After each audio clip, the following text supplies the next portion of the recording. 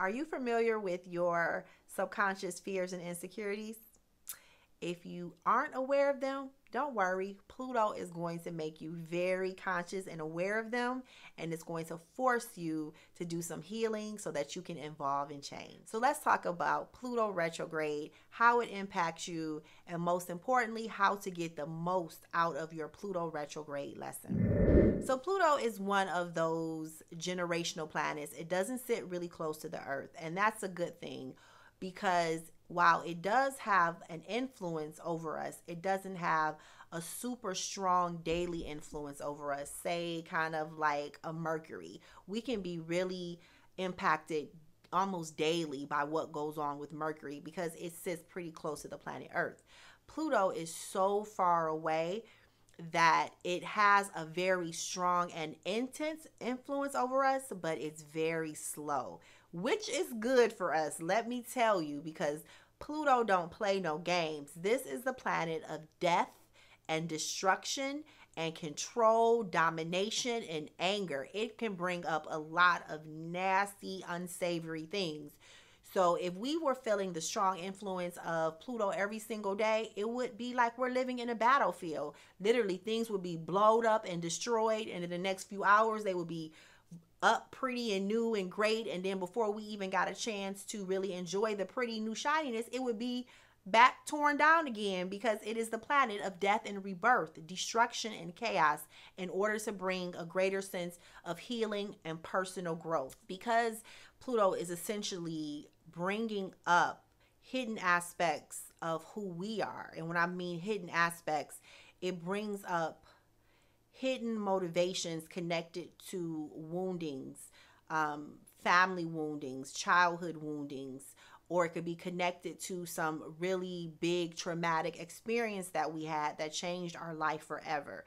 So like I said, it could have to do with addiction and sexual abuse and being in poverty or just not feeling enough, deep-seated fears and woundings around rejection and not being loved, or just that deep emotional hurt and pain, or big and life-changing events that literally change us forever. And not only does it change our outer world, it also changes the way that we think about ourselves, about the world around us. So this is what we talk about when we talk about a lot of those subconscious fears, subconscious woundings, and the need for deep-seated and long-term healing. And when we look at it from the characteristics of the planet, death and rebirth, it has to do with a death or ending in those limiting beliefs and those traumatic experiences, or really the way we process it. So an ending to the behaviors and the mindsets connected to those things, and then the rebirth. The rebirth is the transcending or the purification, so that we're no longer acting out of our wounding, thinking of out of our wounding, or even self-sabotaging ourselves as a way of a protective mechanism, because we get so caught up in those old fears and insecurities. So we do need a longer amount of time to really digest Pluto's lesson. And let's look at it when it goes retrograde, because that's what we're here for today. It's test time. It's test time. You have to prove to the universe, but most importantly to yourself, that you have learned to master whatever those deep-seated fears, insecurities, and woundings are, because it's time for you to evolve. Although Pluto's lesson is really hard, like it just feels hard. It, death or major change or something like that is just never an easy process. So this isn't going to be fun and games. But when you put in a lot of hard work and you stay committed to the process, you feel so empowered when it's over. It's such a great sense of satisfaction. And that is exactly what a Pluto lesson is. So at the time that this is retrograde, you will be triggered. Okay, trigger alert, trigger alert, trigger alert. Pluto will trigger you to make sure that you have done the work that you said that you were going to do. However, if you haven't started doing the work, if you're just going on about your business, I don't care what Pluto want me to do, I'm just over here doing this, Pluto is going to trigger you to start your work, because it's like the universe is tired of playing with you already. Okay, the universe is tired of your games, of your shenanigans.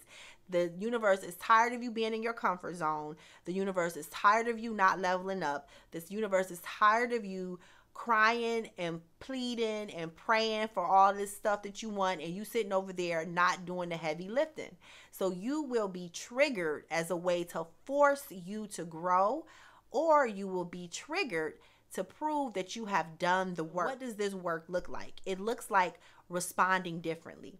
It looks like when you used to be scared or somebody used to trigger you in something, instead of getting angry and punching somebody in the face, Pluto, violence, instead of doing that, you're going to say, you know what, this isn't worth it. You're not going to trigger me out of who I know that I am. There are better ways for me to respond. Or even the fact, what are you even angry about? You stuck in your ego? You mad somebody making you look bad? You mad somebody told you what to do? That's childish. Okay? So that ego death is a form of death. And Pluto retrograde will come in to trigger you to make sure that you're not still operating out of ego. You're not still operating out of low vibrational energies.